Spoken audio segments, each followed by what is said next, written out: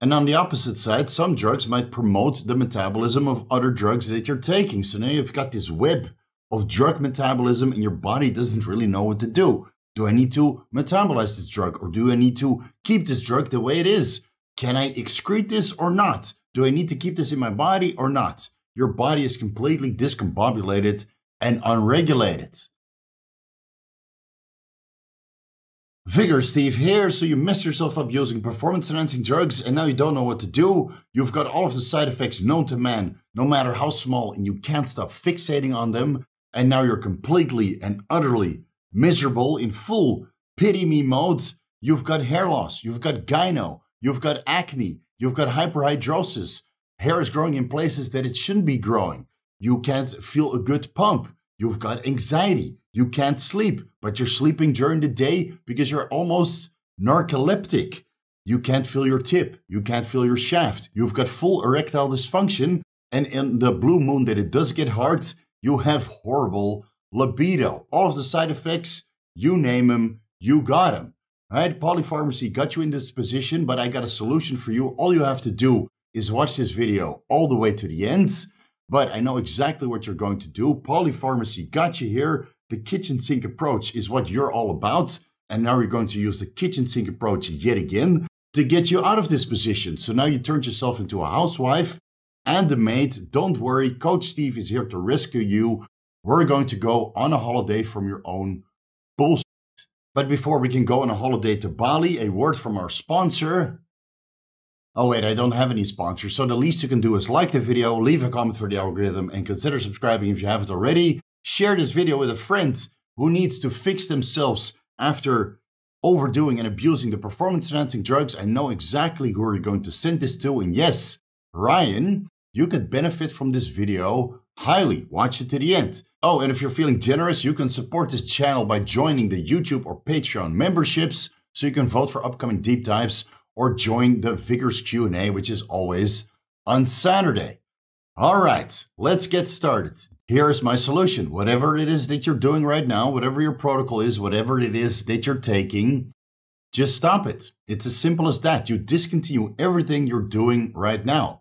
Polypharmacy got you into this position, so you need to do the exact opposite and take everything out. Whatever it is that you're injecting, whatever it is that you're swallowing orally, whatever it is that you're applying topically, man, whatever it is that you're boofing, right? People still do that nowadays.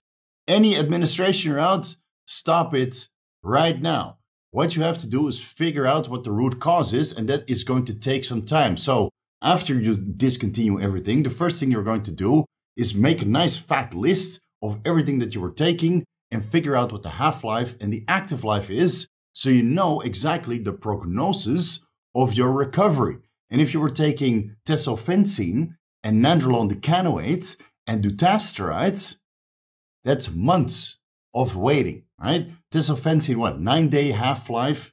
Nandrolone decanoate might take 18 months to metabolize. And dutasteride is what, 4 to 5 months before that's completely metabolized out of your body. So if you're currently suffering from post-finasteride or dutasteride syndrome, get ready. It's going to be a wild ride and it's going to take time. I already made a video about post-finasteride syndrome. I'll link that video at the end of this one. So now you have a rough timeline, an estimate of when you can expect to feel normal again. And it might take months. Yes, it might take months. You should have done this investigation before you started dabbling with particular performance-enhancing drugs with a very long active life. But, well, in this case, you're reactionary, not preventative. And now you're basically the same as all of those cookie-cutter general practitioners out there. You walk into the office with a slew of side effects and they start writing you prescriptions upon prescriptions of medications to mitigate all of your issues. But they're probably going to make it worse, right? Medications to mitigate side effects have side effects of their own. And all of this could have been easily prevented if you did your research before you started dabbling with this polypharmacy of performance-enhancing drugs. But again, reactionary versus preventative. Now, you're still going to have to do all of that research, figure out what the half-life, the active life, and the potential drug metabolism is, because each drug metabolizes differently, and certain drugs inhibit the metabolism of other drugs. And on the opposite side, some drugs might promote the metabolism of other drugs that you're taking. So now you've got this web of drug metabolism and your body doesn't really know what to do. Do I need to metabolize this drug, or do I need to keep this drug the way it is? Can I excrete this or not? Do I need to keep this in my body or not? Your body is completely discombobulated and unregulated. And in order to speed up your research process, I'll link a couple of very important websites down below that you should bookmark. They're Wikipedia pages nonetheless, containing a complete list of the Cytochrome P450 enzymes and their respective modulators. Read those websites back and forth several times over to the point you're dreaming about CYP450 enzymes. You should know exactly which of these enzymes metabolize drugs, which are their inhibitory compounds, and which are their inducers.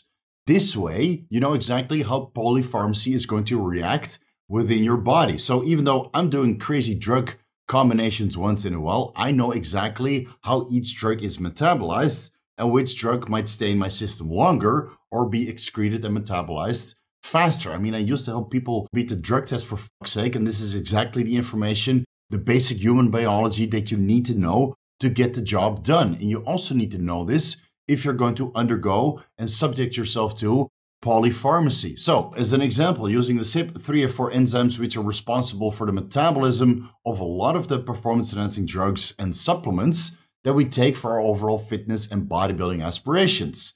The CYP3A4 metabolizes the aromatase inhibitor anastrozole, also known as arimidex, or ketoconazole, which is used as a hair loss prevention aid. Several SSRIs, including citrulline, also known as Zoloft, as well as codeine, tramadol, and diazepam, used as a sleep aid or as a painkiller. Diazepam is also known as Valium. And most of the sex hormones that you produce endogenously or administer exogenously are metabolized by the CYP3A4 enzymes. This includes testosterone and estradiol and most of the anabolic androgenic steroids that we take. Caffeine is metabolized by the CYP3A4 enzymes, and so is cocaine, all metabolized through this pathway. But if you inhibit the CYP3A4 enzymes with ketoconazole, so ketoconazole is metabolized by the CYP3A4 enzymes, and in its metabolism process, it also inhibits further metabolism of other drugs. So ketoconazole is already a very big culprit, and I mentioned that in the post-finasteride syndrome. If you suffer from that and you still take ketoconazole, but you discontinued the finasteride or the dutasteride, don't expect to recover anytime soon. Besides ketoconazole, fluvoxamine, an SSRI, is also a very potent CYP3A4 enzyme inhibitor, and so is ciprofloxacin, which is a commonly used antibiotic, especially when you suffer from food poisoning. The compounds bergamotin, naringin, and naringenin found in grapefruit, also very potent CYP3A4 enzyme inhibitors. I even made a video about that. I'll link it at the end of this one. And valerian root, which is commonly found in sleep formulas, as well as a couple other drugs like valproic acid, or even berberine, niacin, and ginkgo biloba. They all inhibit the CYP3A4 enzymes. So which one of these are you currently taking? Your CYP3A4 enzymes are just as confused as you are, and you're probably making it even worse because modafinil, St. John's worts, and capsaicin, which is found in most peppers, can increase CYP3A4 enzyme activity. You see how complicated it gets when it comes to drug metabolism? All of these drugs we're commonly using for our bodybuilding aspirations, and all of them inhibit, induce, or are metabolized by the CYP3A4 enzymes. And that's just the 3A4 group. There's many more of these Cytochrome P450 enzymes. I'll link them all down below. You need to do your research and figure out what the half-life is, the active life, and how these drugs are metabolized, so you can write yourself a timeline on when you can expect to feel better. The next step you need to do is blood work.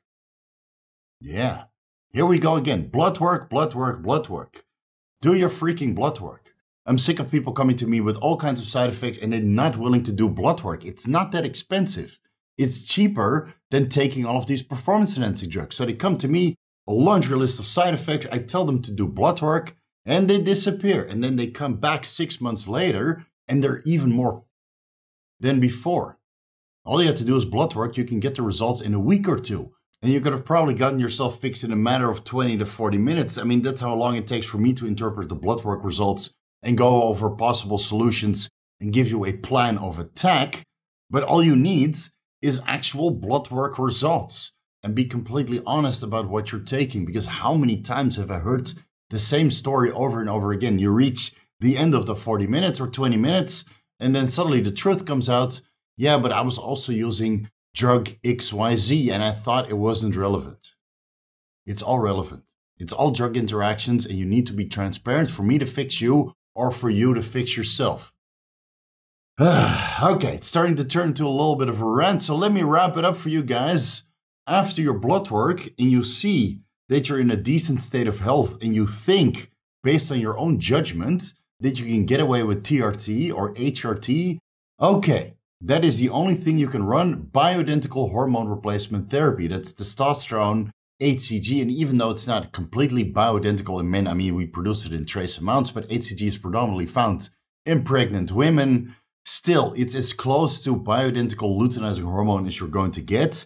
And recombinant luteinizing hormone is expensive and hard to find, so feel free to go with HCG, a low dose of test, 150 milligrams per week. Oh, it's only going to be at the top of the reference range. Yeah, but you were over the reference range and now you're completely miserable. So let's bring you down to something that's clinically accepted.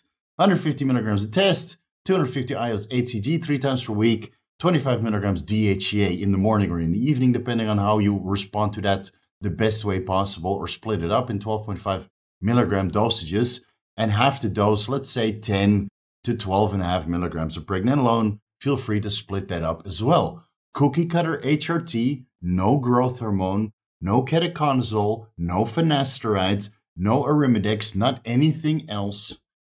And then you just patiently wait until you feel better. Might it take months? Yes, perhaps, but it depends on what you are taking. And sometimes people feel better in the matter of a week because they were injecting carrier oil that's highly inflammatory. They get all kinds of post-injection pain. They're knotted to the max. They can't even scratch their own back or their ear, so to say. And then a week after discontinuing the administrations, assuming that you also discontinue the testosterone in synthetic carrier oil, suddenly you feel better. Suddenly you feel reborn. Your knees don't hurt. You don't feel this horrible test flu that doesn't really exist because it comes from the carrier oil, right? Take a step back, and with time, everything is going to work out. All you need to do is have a little bit of patience, and patience is very, very easy. You just fixate on something else. Go play for some video games. Go walk outside.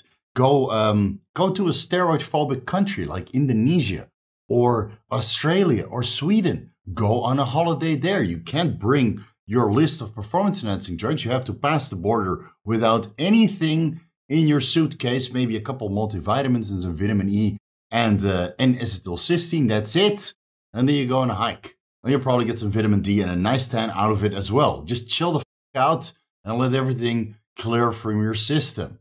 Oh, and before I forget, I listed all of the half-lives and the active lives of most of the compounds which affect the hypothalamic pituitary testes axis in the post-cycle therapy ebook. So if you don't want to do your research on these compounds, all you have to do is purchase this ebook, and you got a whole list of the half-lives and active lives right in front of you.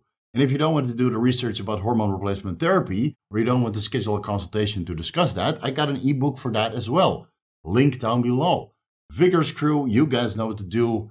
A front double bicep for you guys. This is just HCG and HMG in caloric restriction nonetheless. I mean, I'm basically doing like a 2,000 calorie HCG diet. I'm still strong. I'm still energetic. I'm still focused. I took all of the other performance enhancing drugs out, and I actually feel quite good. But my face does look emaciated. So next week, I'm going to load back all of the glycogen and all of the intramuscular triglycerides when I go on holiday to Bali. So if this face looks a little bit different in the next upcoming videos, then you know exactly what happened. Thank you guys so much for watching, and I'll see you in the next video. And until then, just chill the f out, take all of those performance enhancing drugs that got you into trouble and throw them in the trash, and just patiently wait.